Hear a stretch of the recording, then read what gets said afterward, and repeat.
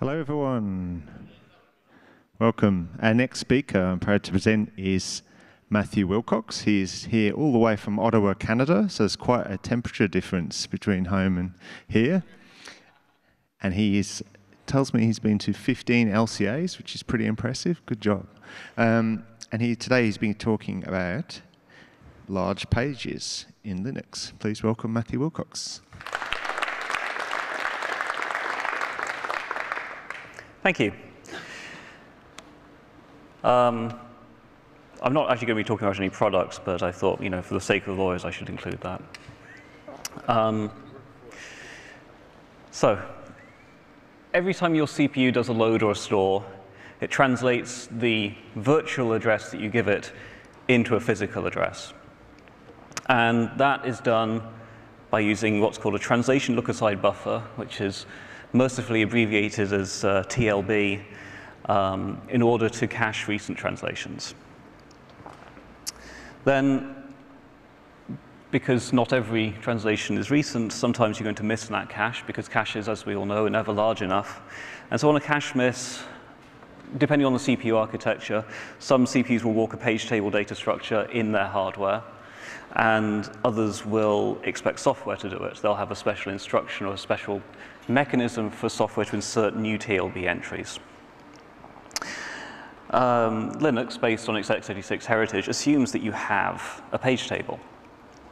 But it's abstracted, so it can be tuned to match pretty much any hardware that has its own physical hardware, has its own physical definition. And this is an example stolen from the Intel manuals on CPUs.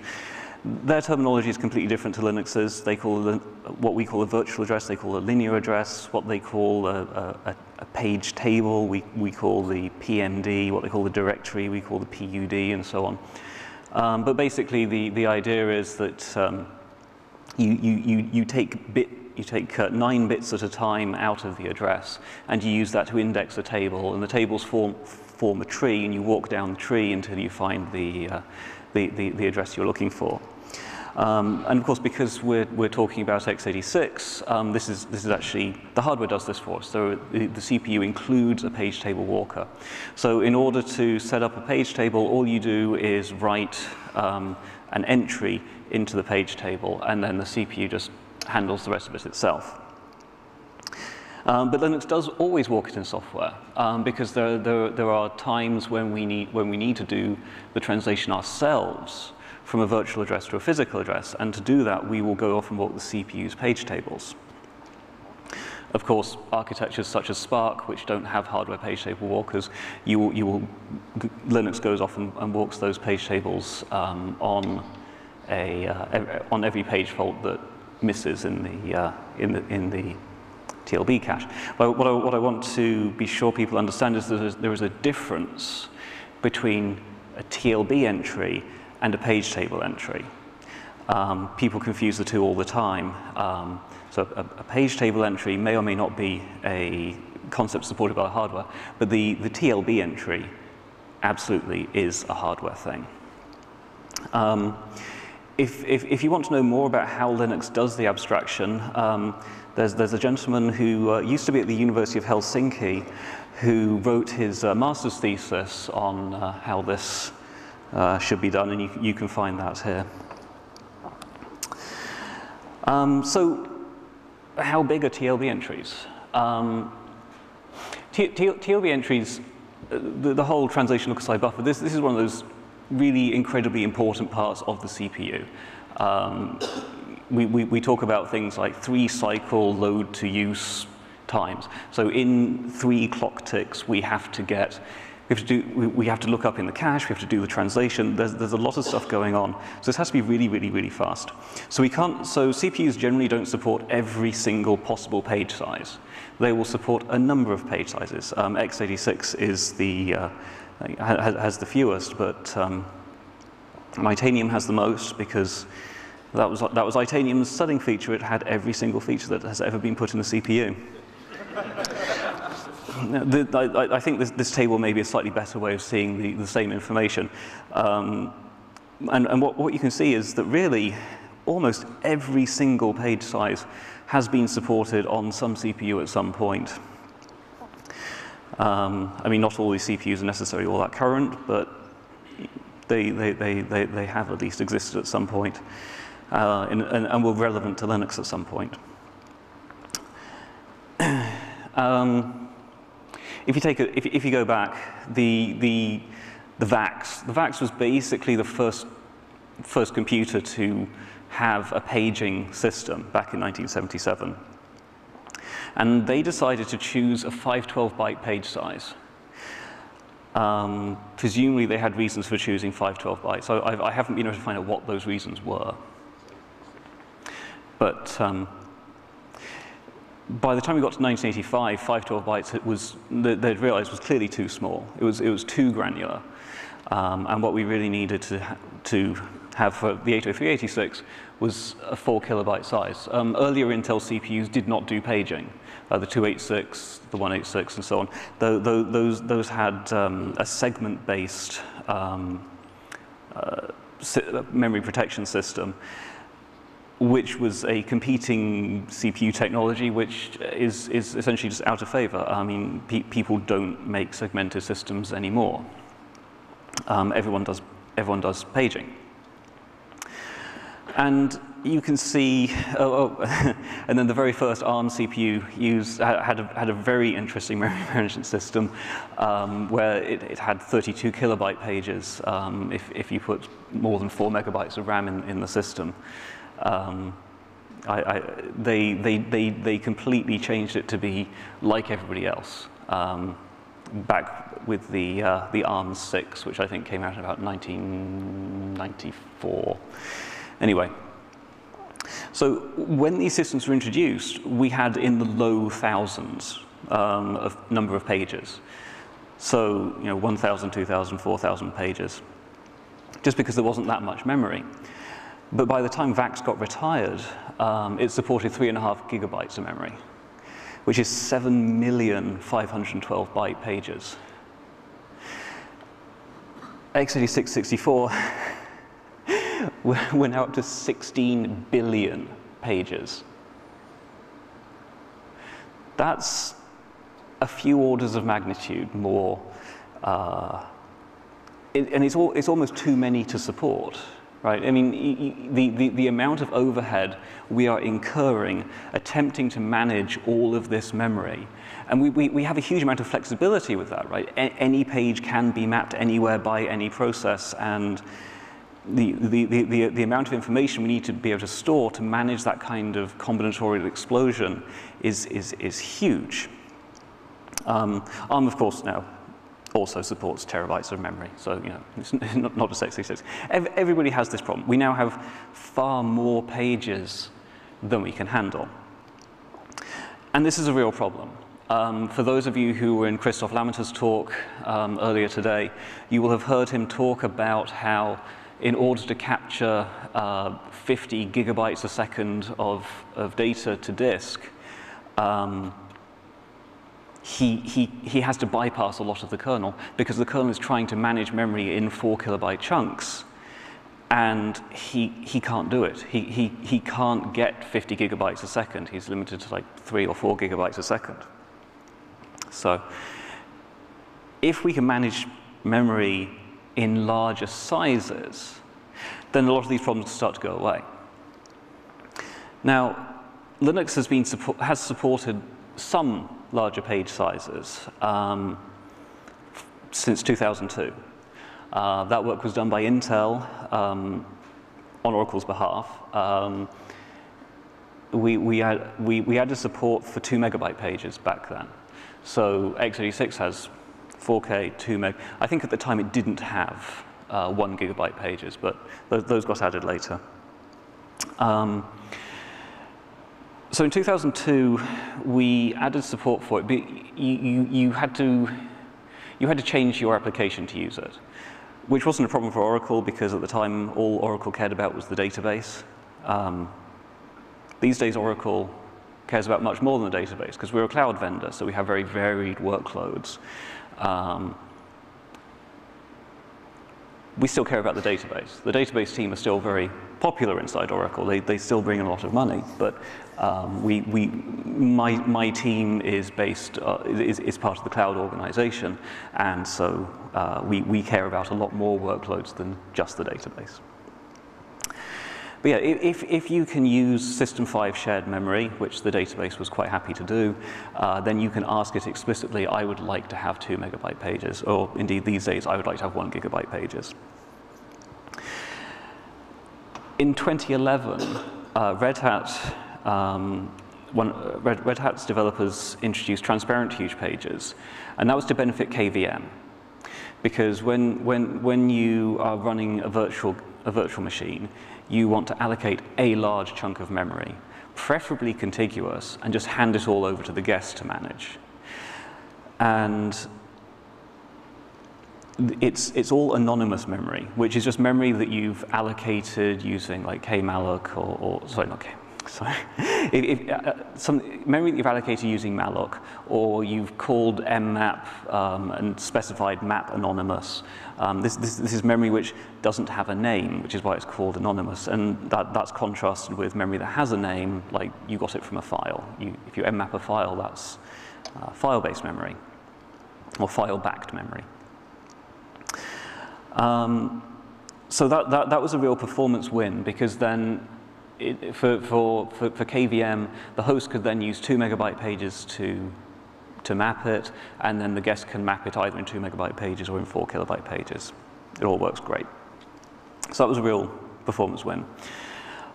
In 2016, Intel extended transparent huge pages to shared memory, which also gave it support for TempFS. And so that was a nice win for applications which were using TempFS.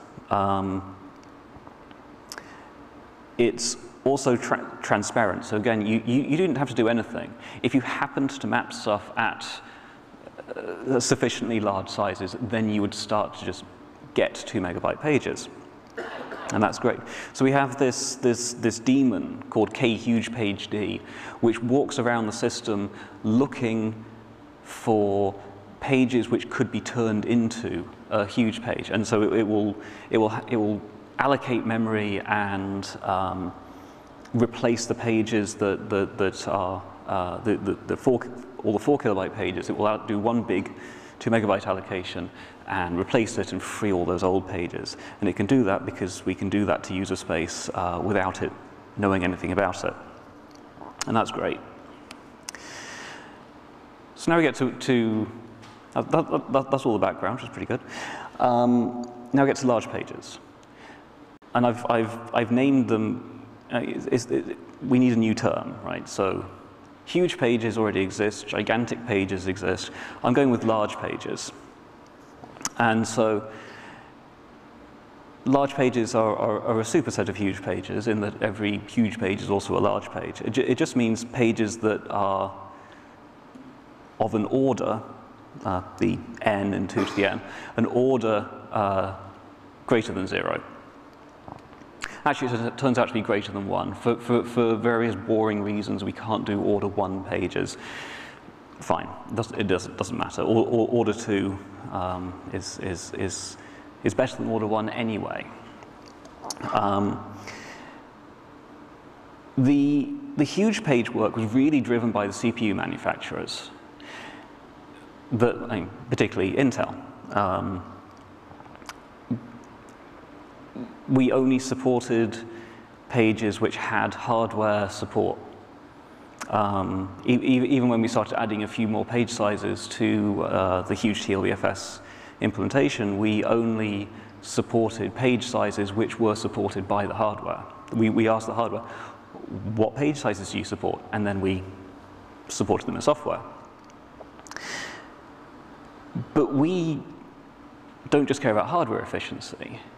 We care about software efficiency too. I mean, like I said, when you've got 1 billion pages to manage, it would be helpful if you didn't have to manage 1 billion pages. If you can cut that down by a factor of 10 or a factor of 20, then that's good. There's a downside, of course. I mean, the CPU manufacturers are kind of stuck with 4 kilobyte page sizes because that information, programmers know that information. Programmers know, and interfaces expose that information. If you call mmap with an address which is not page aligned, then it won't work. So theoretically, POSIX has this interface where you call sysconf sc underscore page size, and it tells you what the page size is. But nobody uses that because everyone knows pages are 4 kilobytes, because pages have been 4 kilobytes for the last 30 years, and that's that. Which was, of course, one of the fun things when people were trying to support between x86 and Spark. Anyway, because Spark only supports 8 kilobyte page sizes and not 4K.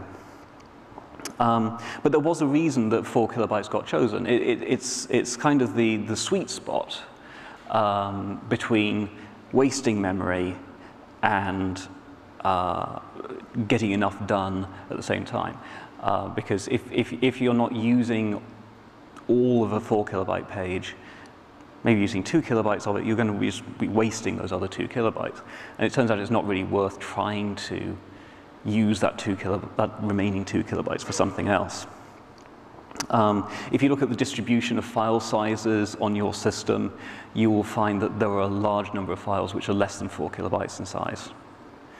And so if you're using exclusively 64 kilobyte pages, you're going to be wasting 60, maybe 62 kilobytes. Whereas with a 4K page, you might only be wasting 2 kilobytes. So there's definitely disadvantages to going up to 64 kilobytes. One of the things I was looking at with large pages is how large should we support? If we go all the way up to a gigabyte, well, that means every time I do a page fault, I'm going to be dragging a gigabyte off my disk. My laptop has an NVMe Express drive, very new, very modern. It's connected over a 4 gigabyte a second link. So by definition, I would only be able to do 4 page faults per second. That feels like we've gone too far. We've increased the page size too high. Now, will it always be too high? I don't know. Maybe in 10 years we'll see terabyte a second links. But maybe we won't. I don't know. Predicting the future is hard, it turns out. So we need to be. We need to tune the software. We need to figure out, okay, how large should we do it? And ideally, we would make it auto-tuning. I'm not there yet. But I do want to say that the primary focus of this project is not to help the CPU. It's not to expose all of the exciting new page sizes to the CPU. We're still going to treat them as 4K, 2 meg, 1 gig pages, at least for now. But it will put into place some of the infrastructure that would be needed for CPUs to support their 64K entries. I'm just not planning on doing that as part of this project. So last year at the LSFMM conference, and for those of you who don't know, that is the Linux Storage, File Systems, and Memory Management Conference. And this year we've added BPF to that conference as well. So I think we're now up to an 8-letter acronym conference. A few of us got together and decided that we wanted to do something about large pages. And so we've called ourselves the THP Cabal, and we have a meeting every fortnight. We haven't all met in person, but we do talk quite often on the phone. So we started out, so we had a number of problems in common. We decided we were all going to work on all of them. And the first part of that was doing the huge read-only page cache. And so this is primarily to benefit executables. Because up until this point, if you wanted to try and use the 2 megabyte entries on instruction TLB entries. You couldn't. Well, you could. You could set up. You could copy your executable to tempfs and execute it on tempfs, and then the kernel would actually use 2 megabyte pages. That's. I mean, some people are crazy enough to do that kind of thing, but you're not going to do that for Perl, right? You're not going to copy your Perl executable, which I checked has a text segment larger than 2 megabytes, into tempfs in order to get the sweet performance improvements that are possible. So this was primarily done by Song, and had an enthusiastic review from myself and Kirill and Bill. So his approach here was to say, okay, let's not worry about trying to do I/O of a 2 megabyte page. Let's bring the pages in as normal. And then once the pages have been in cache for time, let's let kHugepaged run through, notice that all these pages have been allocated, and replace it with a single 2 megabyte page. And this was successful. It's merged, it's in 5.4. You have to enable it with a special config option, but it is in production inside Facebook. I don't think it's spread across the whole of their fleet yet, but it is apparently giving them good performance wins. I don't have numbers to share with you, but this is the first output from this project, so this is good. The part that I was always more interested in was the large pages side of it. And to me, the efficiency gains were, well, if we're going to have large pages in the page cache, we should probably start out by having large pages in the page cache. I'm not a huge fan of having kHugepaged come through and combine them all together. So what needs to change? Well, the block layer is pretty good. The block layer already supports merging. If you send down requests which are consecutive on disk and consecutive in memory, it will combine them into a single request. So it already supports actually arbitrary size pages. When I usually say arbitrary size pages, what I really mean is arbitrary power of 2. But the block layer actually supports arbitrary lengths. So the page cache already had support for huge pages, but we just needed to generalize some of that support to be arbitrary page size. So when you look at a page that's in the page cache, you know its size. There are a number of places which were assuming that if it was not an order 0 page, like a single page, that it was then definitely going to be a 2 megabyte page. So I fixed a whole bunch of places, and that was relatively straightforward to just go through and find all the places that were making that assumption and change them. That's fine. The trickier bit was file systems, because file systems tend to assume that if you give it a struct page, then it is exactly page size or 4096 bytes on Intel. And instead, those file systems have to go off and ask the page, what size are you?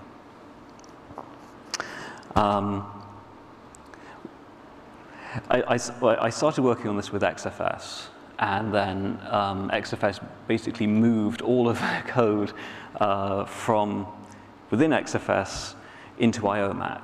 And IOMap is this new infrastructure we have in Linux that's come into being really in the last 6 or 12 months, which is basically they've taken the XFS I/O path and moved it into a common library inside the VFS.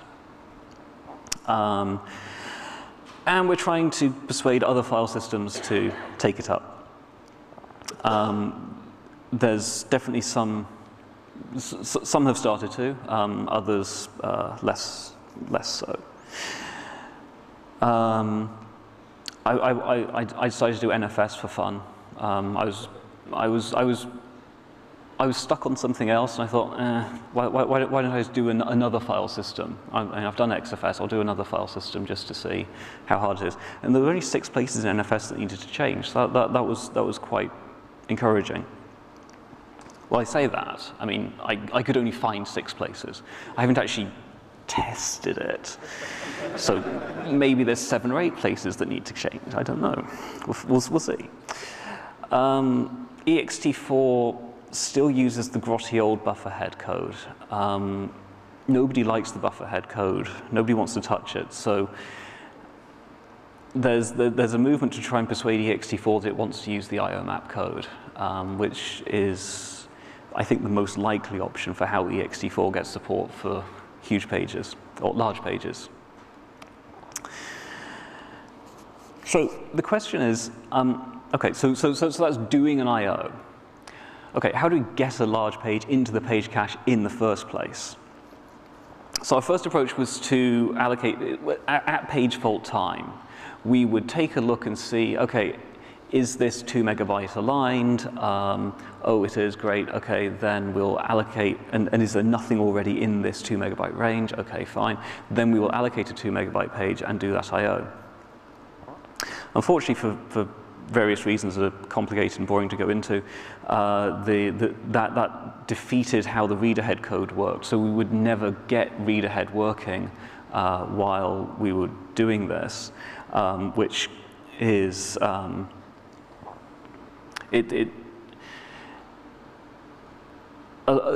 good chunk of I/O performance if you're doing a sequential read or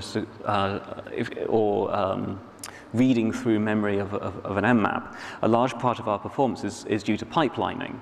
We will do the I/O speculatively in advance of the next page fault happening, or the next read looking for a byte, in order to avoid stalling. So we have the I/O device bring the pages in ahead of when they're needed.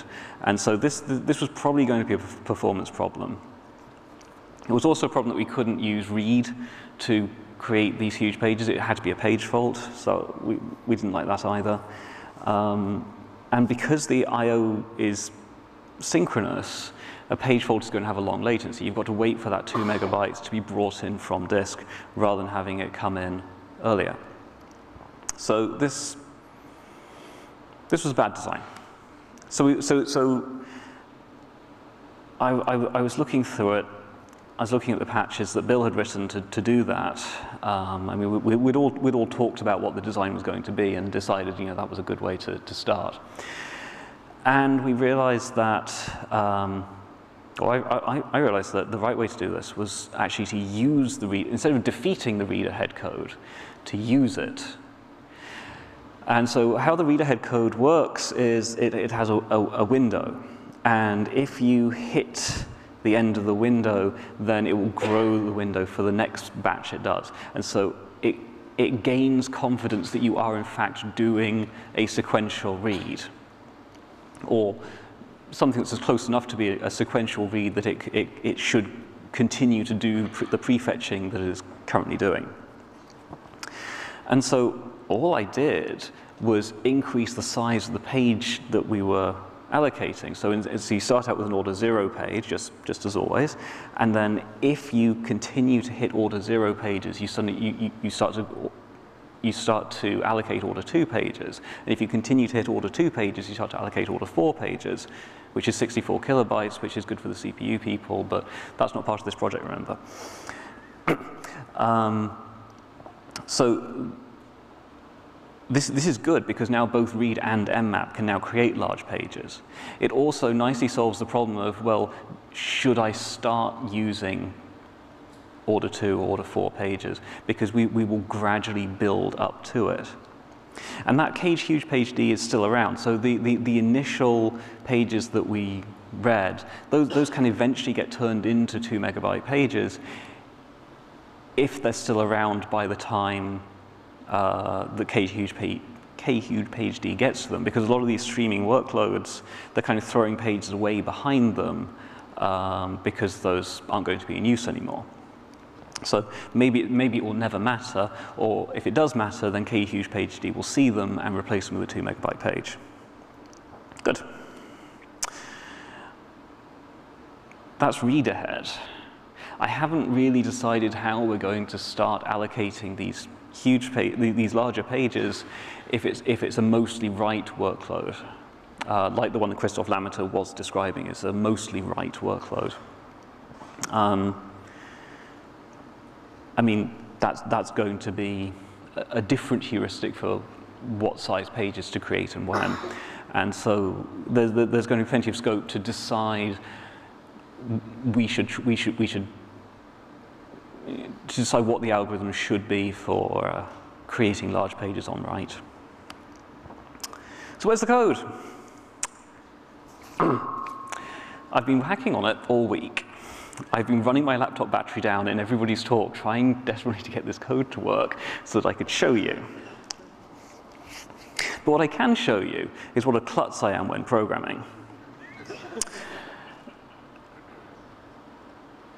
On my way here at an airport, I proudly announced to the XFS IRC channel that I had it working, that I was doing huge page I/O. Then I put in a bit more debug code, and I realized that the pages that I had allocated, despite saying, hey, I would like to allocate an order 2 page, I had missed one GFP flag. Because of this typo where I put an extra S on the end of if-def config transparent. I really wish we had tools to catch this kind of stupidity. But no, blood, sweat, and tears. And I then found out that, in fact, I was not doing huge page I/O. I was doing a regular. And in fact, I was allocating order 2 page. Well, I was allocating 4 order 0 pages, it turned out. And then only doing I/O to one of them. So that really wasn't working. I thought it was working. It wasn't working. And of course, once I fixed that, then I discovered that, in fact, I had other bugs because Linux oopsed for me. So I discovered that you can't zero large pages because the way the way that the page zeroing code works is it maps the page temporarily because you might still be running on an x86-32 system, and so you might have to actually map the page into the CPU's address space because it might be not in the, because it might be past the 4 gigabyte boundary. So it maps the page, and of course when you map a page you can only actually map an order 0 page. You can't map an order 2 page because that system was never designed to do that.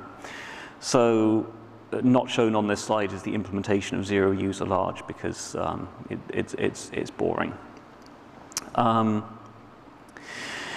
The second bug I found is the next oops I had said the reference count on this page is -508.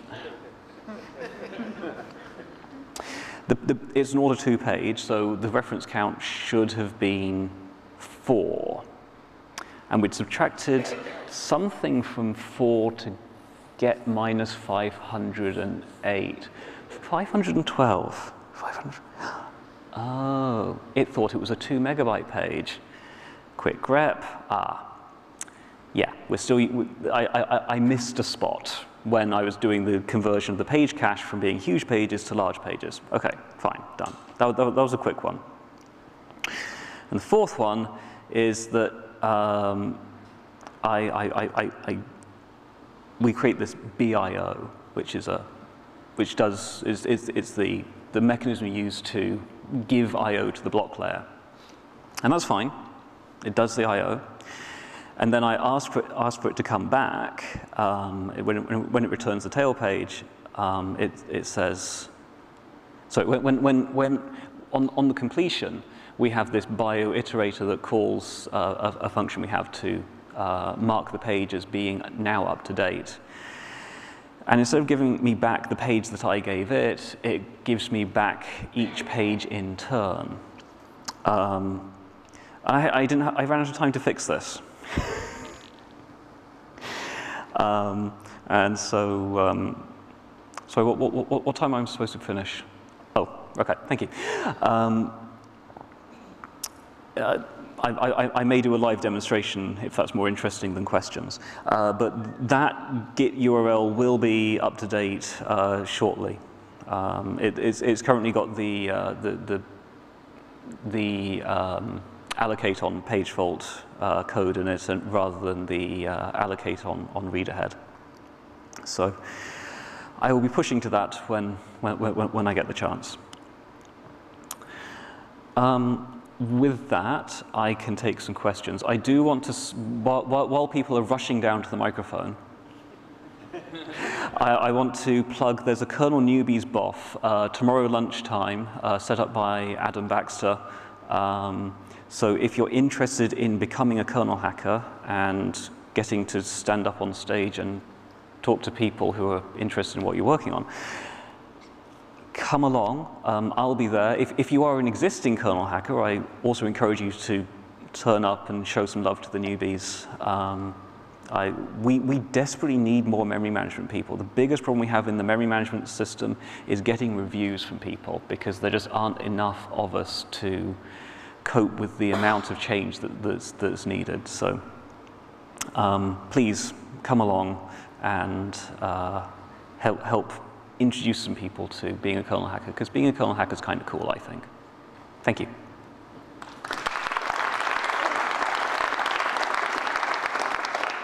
Do we have any questions? Anyone? Yes.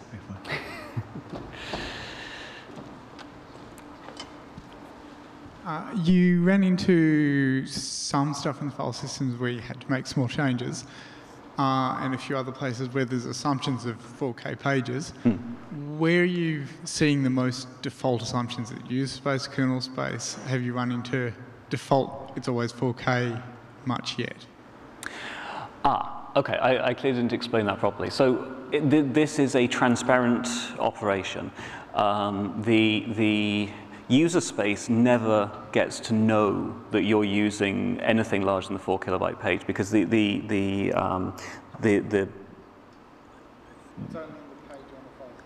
it's the page in the page cache which is of a larger size. It's not so the user space really has no way to tell. It's like transparent huge pages for anonymous memory or transparent huge pages with TemporFS. You can't tell, other than, you know, if you're doing a timing attack on it, you could deduce it.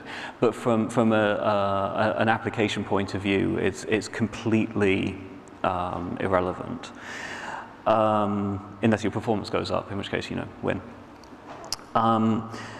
I think the file systems are going to be the biggest problem. So you've done 4 so far? 2.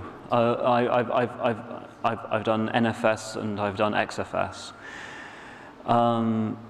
Really, the important bit to get merged is the VFS parts, the page cache itself. And so, in order to do that, I need 1 user. And 2 users is better than 1, because if you only do 1 user, then you may end up tailoring your solution a bit too narrowly to the requirements of that 1 user. But having NFS and XFS helps me validate that I've made the right decision. I mean, ideally, yes, I would go off and convert 30 plus different file systems, but that may have to be left as an exercise to the reader.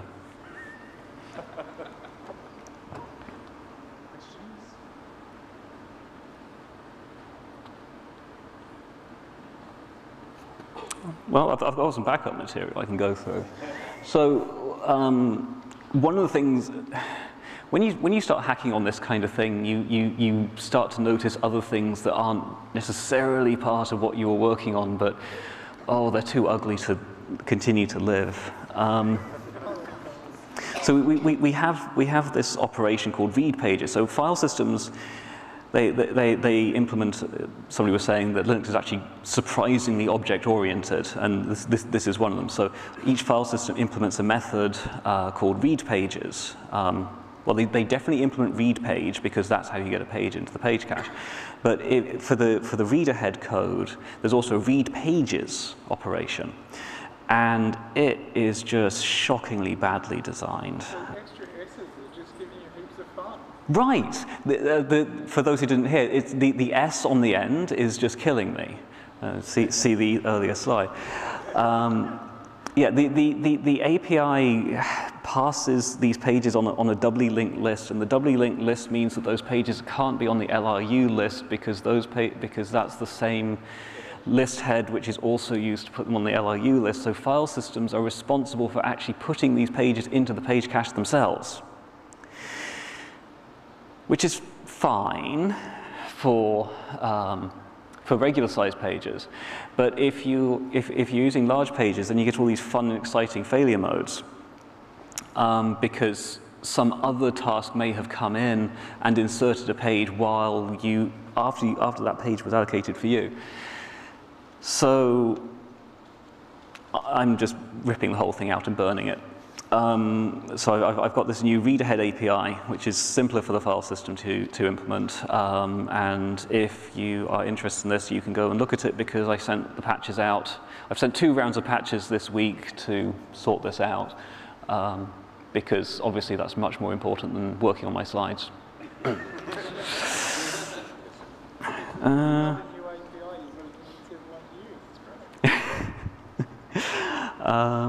So I've got a couple of minutes. Do you want me to try and do a live demo? You want to see a crash? Yeah. Line, oops, line, oops. Yeah.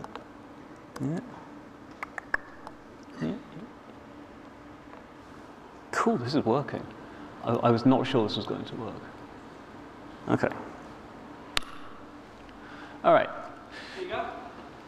So I actually got given this test suite by the 0 Day project at Intel, who go off and do all the testing of various people's trees, Git trees, before you even submit the patches to the mailing list. They go off and scrape your Git trees and say, hey, you've got a problem. You've published this, and you've got a problem in your code. So it's it was for some completely other unrelated bug, but I'm a really bad sysadmin, and this was perfect for me because they've scripted everything. All I have to do is press the big red button marked go, and it runs some of the XFS test suite, which is really good at oopsing. Yay! Let's just walk through this oops, since we've got a couple of minutes. There we are. So the oops starts around here. So that's saying page dumped because VM bug on page, not page locked page. Right, so what it's saying is that this page turns out, this page was supposed to be locked and it's not. And the reason it's not locked is this, this page, where did it go? Huh, actually I don't know why this page isn't locked. That's funny. But yeah, it's basically, it's handed me a page I wasn't expecting to be seeing, and so it broke. Oh well. So now I need to go off and figure out why it's given me the wrong page, and why this is not the same wrong page that I got last time.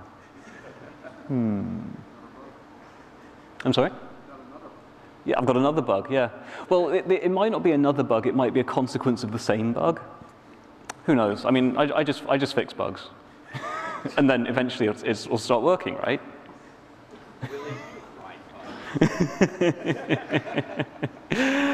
All right, well, thanks everyone for coming.